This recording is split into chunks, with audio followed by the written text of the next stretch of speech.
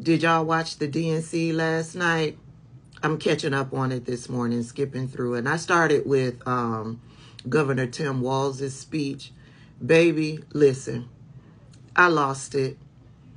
I got real emotional. Here's why. And even if we wouldn't make those same choices for ourselves, we've got a golden rule. Mind your own damn business. I love it when he says that. And that includes IVF and fertility treatments.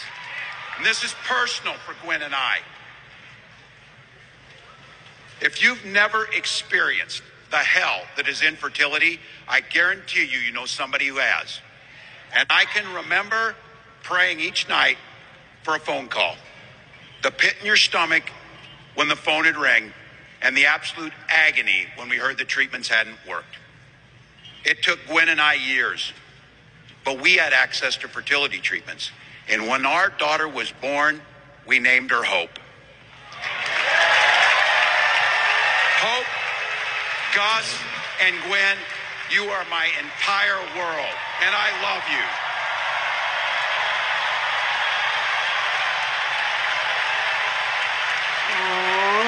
I'm letting you in on how we started a family, because this is a big part about what this election is about.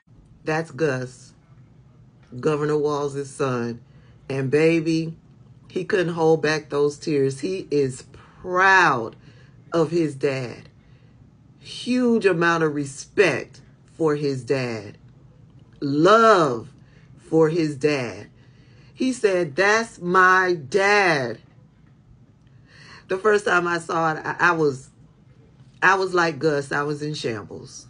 And Gus don't care.